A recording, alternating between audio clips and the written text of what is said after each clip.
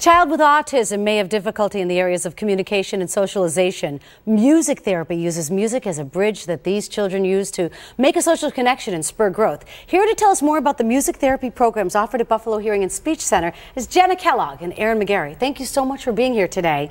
Jenna, start with what music therapy is.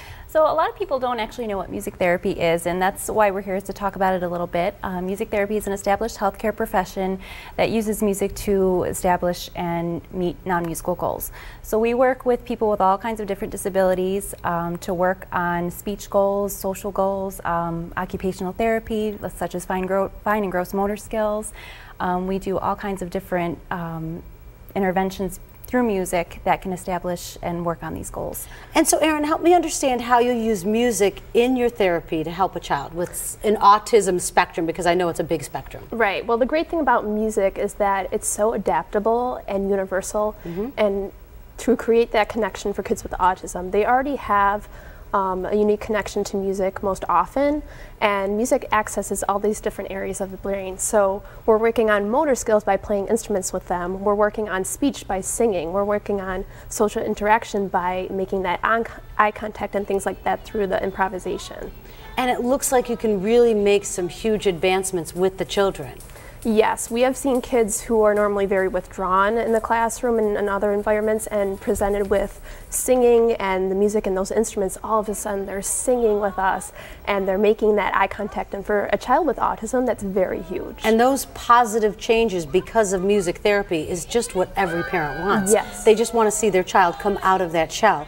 When we're talking about, Jenna, the type of music therapy that you do you have to go to the center to get this music therapy? No, you don't. We do a lot of different programs with schools throughout the community. We contract out. We see both preschool age children as well as school age children, and we travel all throughout the community. So while we do have programs at Buffalo Hearing and Speech Center at our different sites, we also can travel out to different sites as well. One of the ways that people can get help from Buffalo Hearing and Speech Center is to go through their school to be tested through Buffalo Hearing and Speech. Is that correct? Yes, we actually conduct evaluations. We're looking for children that show an increase in response when they're in a musical environment. So some kids might be very withdrawn, especially children with autism. We see a lot of withdrawal. But sometimes if you introduce music into their world, you start seeing a lot more eye contact and interaction. So we use that in the evaluation. We see if they're showing an increase in response, and if that's the case, they might be a good candidate for music therapy. I can't encourage parents, whatever school that you're at, is to get the evaluation, because then Buffalo Hearing and Speech can come in through the school district and help the child. Yeah, absolutely. And so, how many steps ahead do you think the music therapy helps? If you both were to guess, and you take a child and they're starting at this step, how far can you get them to move forward in progress in communication? Well, basically our job is to work with the other therapists.